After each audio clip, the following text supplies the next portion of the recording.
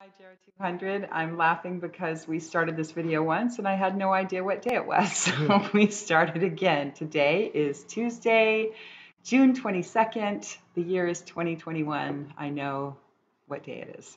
So anyway, we're going to talk about durable power of attorney for financial purposes, and we're also going to talk about elder abuse. And those two things sadly go hand in hand.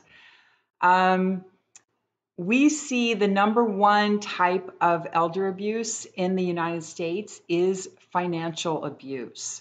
So one way to avoid that is to have someone managing your affairs when you become maybe a little bit less capable of doing it on your own. But then again, one way to have financial abuse is to give the financial power of attorney to the wrong person. So we have the PDF file right here, and we also have the link. So let's go to the PDF. Yes, so we have this great resource from AARP, and they have so much on their website. It's really, really good. So props to them for this. So having a power of attorney is important. So I have a power of attorney that names John as my agent. So just like a real estate agent, remember we talked about this last week. If I'm going to go buy a house, I get someone that's going to represent me and look after my interests and be loyal to me.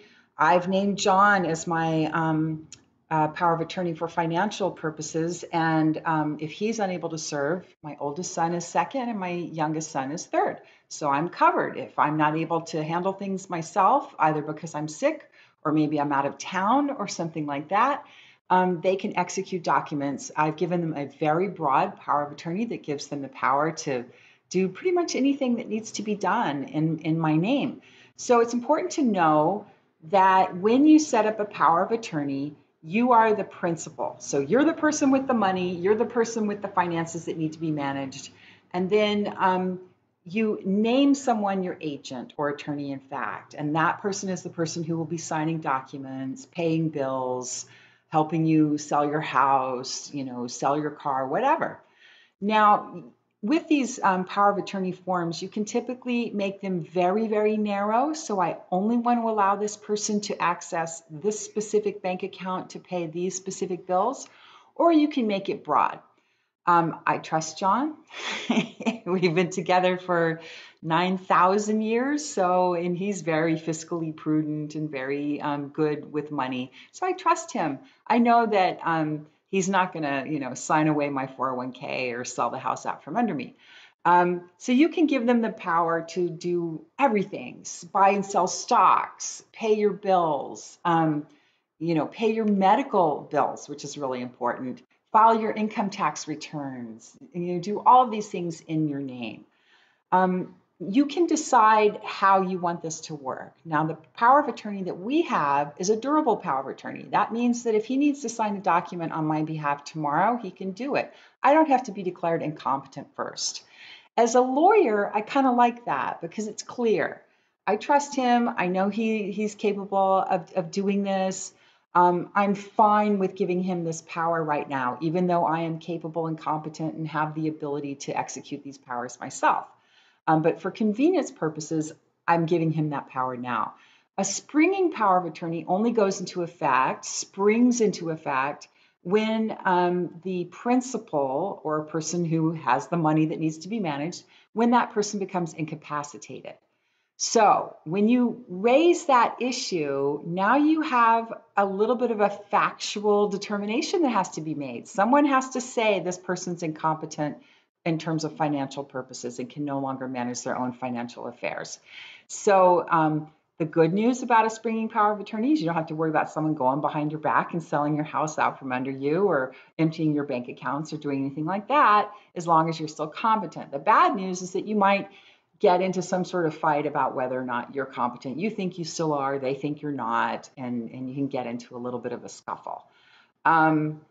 You can have a conventional power of attorney, which is the number one on the list, which begins when you sign it and ends when you become mentally incapacitated. So there's different choices in terms of what you can do. Now, unlike a durable power of attorney for healthcare, which is free on the internet, you can go out and find good forms, and every state has a form that they provide for free. Usually the Bar Association provides it for free. The American Bar Association does. Usually doctors will provide one for free. Your hospital will provide one for free. In the case of a durable power of attorney for financial, you typically are going to need to get a lawyer to draft it for you. There are some options online and on the internet that we'll talk about next week. All of these powers of attorney expire when the person dies, so that's kind of an important thing to know.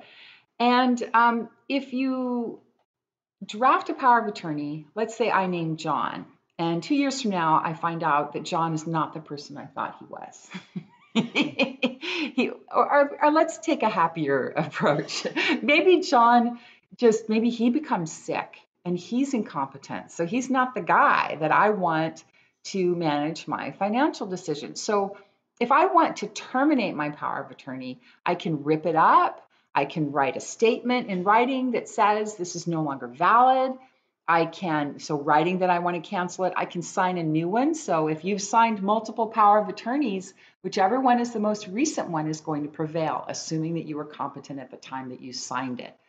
So, of course, if you rip up your power of attorney, it's polite to tell the person that you had designated as your agent that they're no longer going to be your agent and they're no longer going to be able to do that. Now, something to think about. If you are the agent, so let's say you have a grandparent or an aunt or an uncle that needs help paying their bills. They name you their agent under their durable power of attorney for financial. You have a fiduciary duty to them. That means the duty of highest loyalty. You don't own the money in their bank accounts. You don't own their house. You don't own their car. You're going to be acting on their behalf in their interests. So you can only pay their bills. That doesn't mean you can go in and say, I kind of wanted to go to Coachella and the tickets are really expensive and I wanted to get the really good ones with the backstage access and the nice air conditioned place where you go hang out. So I'm going to take, a couple thousand and buy tickets for me and my friends and, grandma won't notice. You can't do that. You are a fiduciary. You owe a duty of loyalty. You can't use that money for your benefit. It only can be used for their benefit. Now, by the same token, and we see this time and time again, people that have tremendous wealth, a lot of times, let's say you're in Hollywood and you become a famous movie star or you're a professional athlete and you just don't have time to really manage your own financial affairs. So you give a financial manager power of attorney to manage your finances for you. And then it turns out you've made a bad decision. So then that person has committed fraud. They've drained your accounts. They've used your credit cards. They've gone out and bought, Rolex watches and the best champagne and spend a lot of money in places they shouldn't have for their own benefit. That happens time and time again. So just because you give someone power of attorney doesn't mean that you should stop monitoring your accounts. So you still need to be keeping an eye on those people that you've given this power over your finances. So make sure that you monitor your accounts. You should be getting monthly statements. You should be checking your credit card statements, or have a second person as a fail-safe. So never give all the power to one person. It can end badly. And we've seen very smart, very educated people. Kareem Abdul-Jabbar, I think, lost everything at one point in his career because he trusted the wrong person. So we see this over and over and over again. Have a backup, and really, like we showed you in the previous weeks, lesson plans. You can be your own money manager. All right, you can be your own financial counselor, and just because you're starting to get older, you stay on top of it. Don't just relinquish. And I'm going to go to this website. Again, Julie was talking about ARP, and so again, there's so many different components right here. So again, this is an update about what's going on from 2019, and interesting stories too. So please do go ahead and take a look at that. All right. Yeah. So, and if you are named agent for a relative that is having a little trouble managing their own affairs, make sure that you're educated about, what are their assets, what are their needs, what do they need to have money spent on. And you may find that your lawyer or their lawyer has drafted a financial power of attorney document, But when you go to the bank wants you to get theirs signed. So if you have a relative who's starting to show signs of dementia or diminished capacity, before it progresses too far, make sure that you've got all the paperwork in order for their bank accounts with their financial institutions. I mean, as a lawyer, it irritates the heck out of me when banks don't respect those documents that were drafted by people like me, but it is what it is, and it can be easier if you just go through with the bank's form and use their forms for their accounts. Now, I want to talk about elder abuse, and a lot of the data that we're talking about is US data.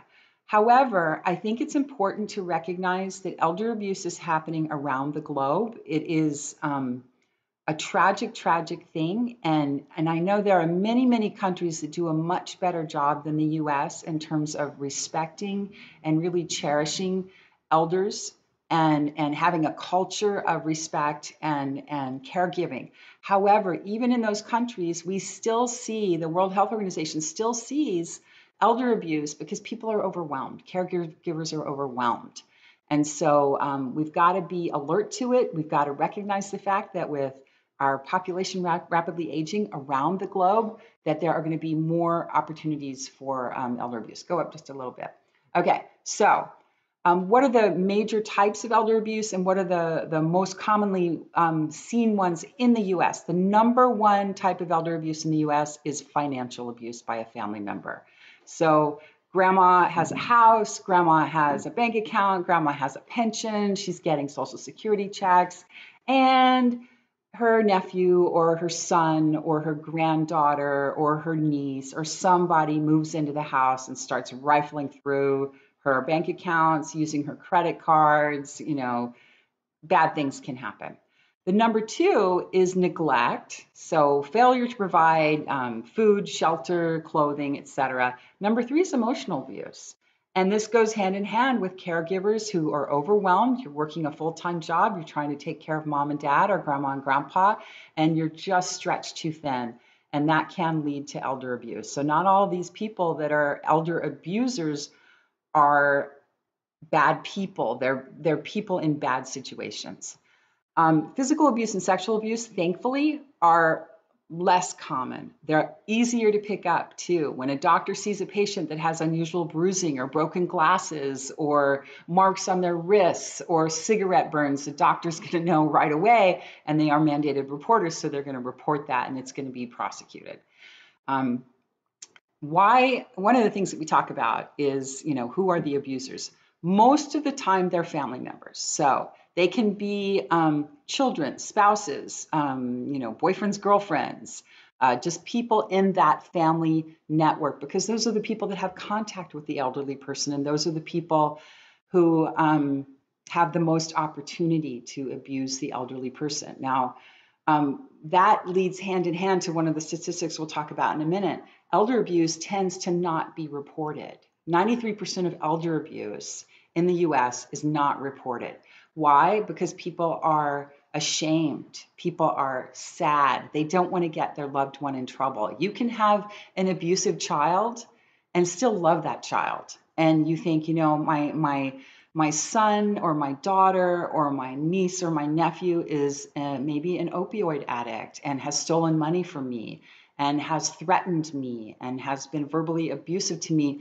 But as me as grandma or mom or dad is just thinking, I just know they're going to pull it together. I know they're going to get better. I know they're going to beat their addiction. And I know that if I report them, they're going to end up in prison and, their life's going to be ruined. So family members elderly people are very reluctant to report their own family members for abuse, and they feel ashamed and humiliated that this is happening to them. Now, people with dementia create an even worse issue because they are very much more likely to be abused. Taking care of someone with dementia is very difficult, very demanding. But they are also, I think, viewed as unreliable reporters. So if someone with dementia says, so-and-so hit me, or so-and-so stole from me, other people might say, oh, it's the dementia talking, it's not real. And I think that we all have to take a moment and try to figure out if someone with dementia is accusing someone else of mistreating them, let's just make really sure that they're not telling the truth. Let's make sure that it is the dementia talking. Now, having said that, funny story in John's family, his grandmother, bless her heart, lived with his mom and dad for many, many decades before she passed away. And she would frequently say she would come up with kind of these, harebrained schemes like they're stealing money from me, and we were like, oh, you really actually have no money, so no one's stealing anything from you because you have nothing. But it's easy to laugh about it now, but at the time it was kind of hard to have her, she would spiral into paranoia, but it can happen. So anyway, what is the effect of elder abuse? So self-neglect, where the elderly person is not taking care of themselves, um, increases the likelihood of death within a year significantly, so 5.82 times greater than not self-neglecting. And even if you survived, you were more likely to die soon afterwards. Now, if you are a confirmed victim of elder abuse, you're twice as likely to die. If you are a suspected victim of elder abuse, you're 1.4 times more likely to die as compared to someone who hasn't been abused at all. So I think it's going to cause a lot of stress, a lot of depression, a lot of anxiety, in addition to the physical impact of being perhaps physically abused or neglected. So the World Health Organization has kind of this nice little graphic that talks and explains the different types of elder abuse: physical abuse, where someone's being hit or pushed or restrained; psychological or emotional abuse, where people are calling the elderly person names or threatening them or keeping them confined; sexual abuse. And sadly, we do see in facilities with people who have dementia that there can be a lot of sexual activity going on if it's non-consensual. I mean, it's a hotly debated topic in the gerontology community. If it's non-consensual, that's definitely a huge, huge issue. Financial exploitation, of course, is the number one thing we're seeing in the U.S. Taking that person's money, taking their credit card, taking their social security check, and neglect or abandonment. We've seen horrible cases of neglect or abandonment where a paid caregiver or a family member can just stop providing food, stop providing care, and with really, really tragic outcomes. So the two groups that have the most opportunity and as a result are most often elder abusers are family members and healthcare workers. So we see these healthcare workers in facilities who may be committing sexual abuse, who may be verbally abusing their patients. They may be neglecting their patients and not responding. And so it's really important, and I teach a whole class about this to master's students, that we do effective background checks and that we respond to patient complaints when we're looking at a facility. And we want to make sure that we have the highest quality people we can get to work in that facility, even though we're paying really low amounts of money. So it's a challenge to staff these facilities with people who are, I think, natural caregivers. So I want to talk a little bit more about information from the World Health Organization about what are the risk factors for elder abuse in terms of being the victim and in terms of being the abuser. So if you look on the right-hand side, it looks, the middle says risk factors. The right-hand side says the strength of the evidence. So having a significant disability. So if you've got mobility issues, or if you've got speech issues, or if you've got hearing or vision issues, if you've got a significant disability, maybe you're a cancer patient, maybe you have Parkinson's, all of these things can affect your ability to defend yourself, to have contact with the outside world. And so that gives you a pretty strong risk factor for being dependent on others and subsequently being abused, being in poor physical health, having depression. When you have depression, it's kind of hard to get up in the morning and rally and even maybe know that, hey, I don't deserve this bad treatment. And being of low income or socioeconomic status. One of my law school professors famously used to say, rich people get better stuff. And they do. Rich people get better stuff. They're going to have people coming in and out of their homes. They're going to have a cleaning lady. They're going to have paid caregivers. They're going to have, a gardener. They're going to have, groceries being delivered. So they have all of these people coming in to perhaps check on them. And any one of those people might be alert to, hey, this person doesn't look right. It doesn't mean that being rich keeps you from being a victim of elder abuse. And we've seen many, many very, very famous cases of that, often by their family members. But being low income definitely hurts. So who are the abusers? They're people that are themselves struggling with mental health issues. So you're depressed. There are people that are struggling with substance abuse issues. So you might be abusing drugs or alcohol, which can impact your ability to control your emotions and to handle difficult situations. And you might be dependent on the older person. So you're financially dependent on them. They are a relative, or you're emotionally dependent on them. So that's how the children, grandchildren, nieces, and nephews, and sometimes spouses can become abusers, because maybe you are financially and emotionally dependent upon this person. So all of those things are kind of issues. Having living alone with the victim, and you don't have other people around to check, that can be another big issue too. So the next graphic is just different experts in this area talking about what are the risk factors and what are the things that we can do. What the guy on the left says, seniors are at risk for financial abuse and financial exploitation because they have money. The older you get, if you're lucky, you've got a pension or a 401k, you've got Social Security checks coming, you may own a home, you may have a car. Just by virtue of living long enough, you might have accumulated assets or accumulated even a small amount of wealth. But, if you have an abusive relative, they're going to know that grandma's Social Security check gets deposited at this time of the month, and then they're going to come sniffing around looking for money.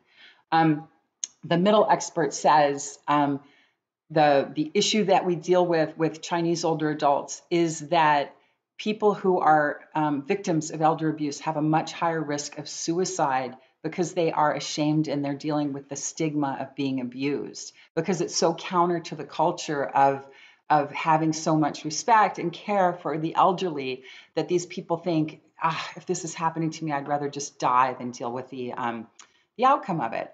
And then the people on the bottom are talking about some of the things you can do to avoid elder abuse. Keep these people socially active, keep them socially engaged, keep them involved in their communities. So isolation is a friend to elder abuse, and social connection combats elder abuse. Making sure that you've got multiple people helping you with your financial affairs, so that you've got, let's say you are, who's a incredibly wealthy person? Us? No. I love that. I love that. Just kidding. LeBron James, okay? He's got some money. He's young. He probably has people managing his money for him. He's also a very, very smart businessman. And I guarantee you that his financial manager has an accountant that watches over him, and the accountant probably has a lawyer watching over him, and he's got layers of protection. And that's why Rupert Murdoch. Yeah, well, we're not going to go there. But anyway, okay, now I want to talk a little bit about loneliness and isolation. It is so huge. And we talk about this all the time. If there was one thing that I would love to see happen in the US, is to get some sort of volunteer or entry-level job brigade of people that are paid by Medicare and Medicaid to just go to a senior person's house and make them breakfast, take them for a walk around the block, just talk to them once a day. It would make life and death differences in terms of health. So being lonely has the same health effect as smoking 15 cigarettes a day. People who are older, the risk factors that increase loneliness and isolation, being over 80. So you're more frail, you're not getting around, you might not be driving anymore, having chronic health problems, and that keeps you home as well. Not having family contact, having low income, so you can't afford to go to the Bahamas or whatever on vacation, and having changing family structures. So maybe there's been divorce in your family, maybe there's been some people in your family you've lost touch with, maybe for good reasons, maybe for bad. And so we need to think about what can we do to alleviate this loneliness and keep our seniors engaged in their communities, connected socially, get them access to transportation, maybe get them volunteer opportunities. And now we're seeing a lot of technology use so that especially during the pandemic when seniors have been so isolated if they live in assisted living or nursing homes, that using technology it was a lifeline to seniors in those facilities. So our last prompt for the discussion is, have you seen evidence of elder abuse? How did it make you feel? What do you think we should be doing about elder abuse? I've seen it in my life. My stepdad was a victim of elder abuse. My brother-in-law, John's brother, he was like 64 when it happened, but he had a friend who was kind of sketchy, who started charging him money to do things around the house. And next thing you know, he was charged like $85,000 for some pretty minor projects around his house. And it can happen just like that. So I had to step in and say, Yeah. no more hanging out with what was his name? Floyd. Floyd. No more Floyd. Floyd was no good. But so he's a smart guy and was taken advantage of, and he had family, and The friend twisted wasn't a true friend. He twisted the meaning of friendship. Yeah. So anyway, we've seen it. It's tragic and it's horrible. So let us know your stories, and Awesome. We had a couple little glitches in discussion. That don't worry about it. We're on the back end. We're able to kind of see what's going on. We apologize. Blackboard has some strange Jenga-like moving parts, and we thought we'd repaired it and we didn't. But it's on us. You guys don't worry about it. Yes. With Blackboard, Blackboard is a beast, and we had some issues with the class last semester, so we rebuilt it from scratch this semester, and because of that, there have been a few hiccups. Yeah. But we'll fix it. You guys will get your points. Don't worry about it. Catherine, thank you. You helped us out. Kate, you helped us out on the front end of the course, and then lo and behold, I've discovered a couple that I thought I fixed on the back end that I didn't. We very much appreciate it when students tell us about Blackboard problems. We're not perfect because it's very helpful. So thank you very much for your help guys. and Peace. your patience. We'll see you. Right on.